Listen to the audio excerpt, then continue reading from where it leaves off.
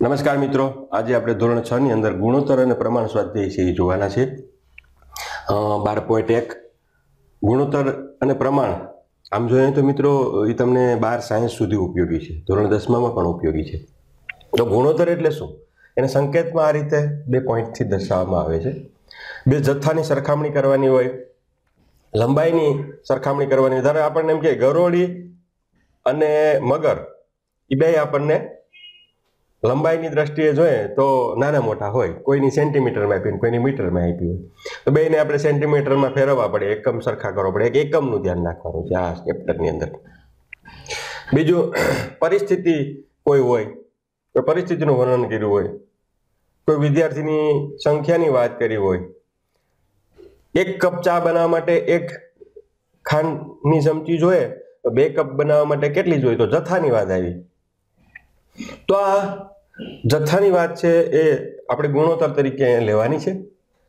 ખાસ ગુણોત્તર અને પ્રમાણની અંદર ખૂબ ઉપયોગી છે. ખાસ સ્પર્ધાત્મક પરીક્ષામાં પણ આનો ખૂબ ઉપયોગી થાય છે.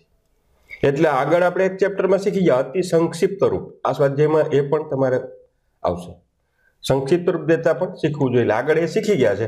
ન શીખ્યા હોય તો અમારી યુટ્યુબ ચેનલ ઉપર જઈ બલદેવપરી સ્ટાન્ડર્ડ 6 લખીને અને બીજા જે બેઝિક ગણિતના દાખલાઓ છે એમાં જોઈને તમે આ બેઝિક વાતો છે ખાસ શીખી લેજો. હવે આપણે દાખલો 12.1 નો પહેલો જોઈએ. એક વર્ગમાં 20 છોકરી ને 15 છોકરા છે. હવે 20 છોકરી અને 15 છોકરા આ બેનો ગુણોત્તર મેળવવો છે આપણે. એટલે છોકરી અને છોકરાનો ગુણોત્તર શોધવો છે. એટલે આપણે અંશમાં છોકરી છેદમાં છોકરા આવી રીતે લખવાનું.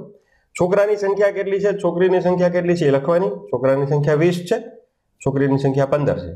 હવે આ 20 અને 15 છે, જો એનું અતિ સંક્ષિપ્ત રૂપ આપણને મતલબ છેદ ઉડાડવાના, એટલે ચાવીઓ પણ જરૂરી છે.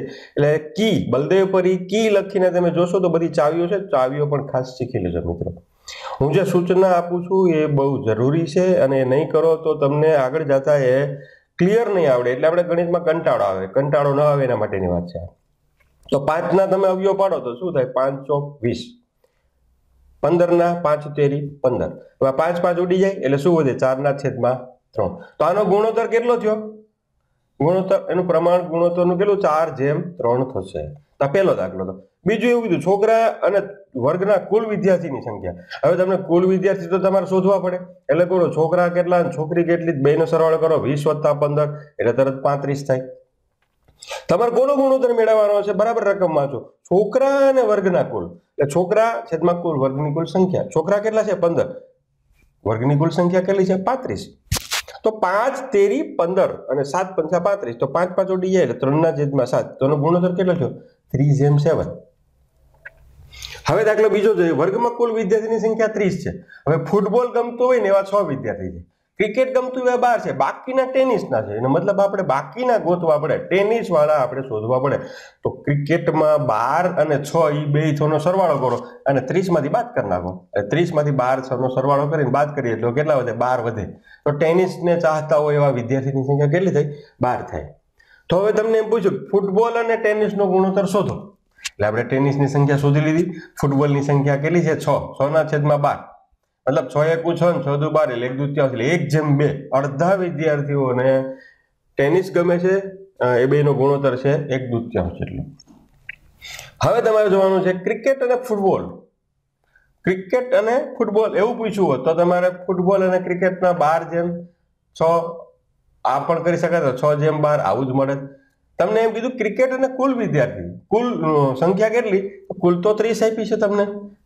ક્રિકેટ એ 12 છે, બરાબર છે, અને કુલ કેટલા? 30 છે. 6 × 12 6 × 5 30. તો 6 6 ગયા 2/5 એનો ગુણોત્તર થશે. હવે હમીદ છે ને 1 કલાકમાં 9 કિલોમીટર અંતર કાપે અને અખ્તર છે એ 1 કલાકમાં 12 કિલોમીટરની અંતરથી ઝડપથી હાલે છે અંતર કાપવા માટે. બેનો ગુણોત્તર તમને આપી દે, શોધવાનો છે. એમાં કીધું હમીદ અને અખ્તરનો ગુણોત્તર શોધો. હવે હમીદ છે એ 9 કિલોમીટર છે અને અખ્તર છે એ 12 કિલોમીટર છે. એ અંતર કાપે છે 1 કલાકની અંદર. તો 9 એટલે 3 તેરી 9, 3 ચોક 12, 3 3 ગયા એટલે 3/4. તો આનો ગુણોત્તર કેટલો છે? 3/4. આ મિત્રો બહુ અગત્યનું છે. મેં થોડો ચેન્જ કર્યો છે અહીંયા બૌદ્ધિકતા પર. અહીં તમને એક ખાનું ખાલી આપ્યું ને 6 આપ્યા, એની સામે તમારી પાસે 15/18 છે. હવે 15 અવયવ પડો, 5 તેરી 15 અને 6 તેરી 18, 5 તેરી 15 અને 6 તેરી 18. તો આ 5 3 3 ગયા એટલે 6 ના 5/100 હોવું જોઈએ 6. તો અહીંયા કેટલા હોવો જોઈએ? તો તરત કહો 5/6 હોય તો 5 અહીંયા હોવા જોઈએ. હવે અહીંયા તમારી પાસે 10 જોઈએ છે, ઉપર કેટલા જોઈએ? 10. તો નીચે કેટલા હોવા જોઈએ? તો કઈ 5 દુ 10 થાય, તો 6 દુ કેટલા થાય? 12 થાય. હવે તમારે અહીંયા 30 જોઈએ છે, 6 પંચા 30, તો અહીંયા પણ 25 25 6 ગુણ્યા 5 કરીએ તો 30 થાય. તો 5 ગુણ્યા પણ 5 કરવા પડે તો કેટલા હોવા જોઈએ? ખાનામાં 25 હોવા જોઈએ.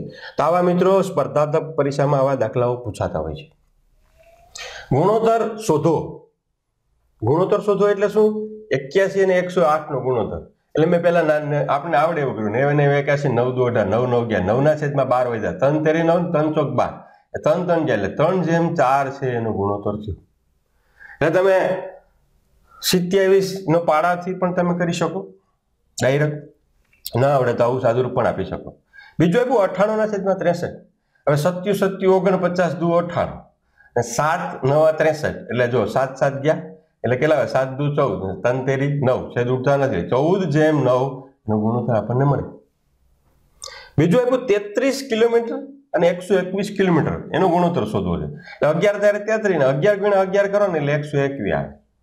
તો 11 11 ગયા એટલે 3/11 એટલે 3/11 છે એનો ગુણોત્તર આપણને મળે. ત્યારબાદ 30 મિનિટ અને 45 મિનિટની વાત છે. આ કિલોમીટર હતા, અહીંયા આપણે શું લખીએ? કિલોમીટર.